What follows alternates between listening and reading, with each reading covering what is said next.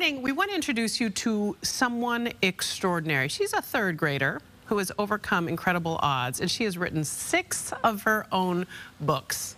She is resilient, she is kind, and she wants to help change the world for the better. Brooke Thomas has her amazing story.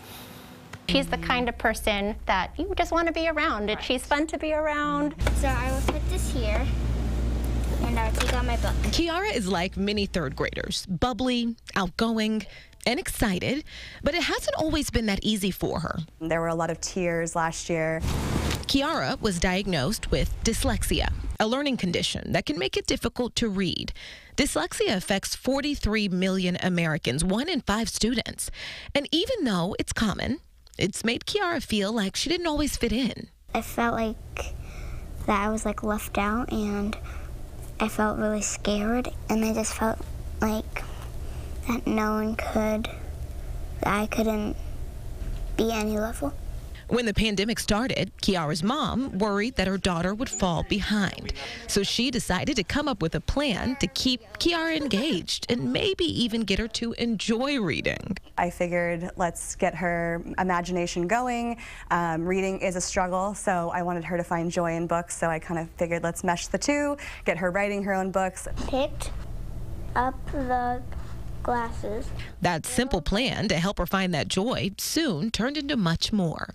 Kiara loved writing. In fact, she's now written 6 books, all based on lessons she's learned in her own life. At the end of every book, she has questions where the readers, her peers, can kind of answer the questions about the lessons that they learned. So it's a super engaging book, and it has activity pages like a word search or coloring pages. But the most important lesson of all? Teaching kids that books are fun, and that reading isn't just about reading. You can also find lots of pictures and animals. And it's not just writing that Kiara has come to love. Her mom says she now looks forward to reading both at home and at school. She loves reading with Grandma every night.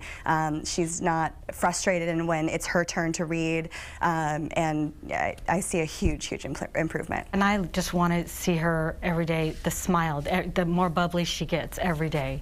It seems to be she likes it, and I want her to enjoy coming to school every single day. Kiara's family hopes her story will inspire others, no matter how young, to follow their passion. I think the hope is just to inspire other kids that starting a business at 8 years old is not something that's not doable, and finding your passion is definitely something that you can do as early as 8 years old, if not younger. So Kiara's 6th book is on the way. She's incredible.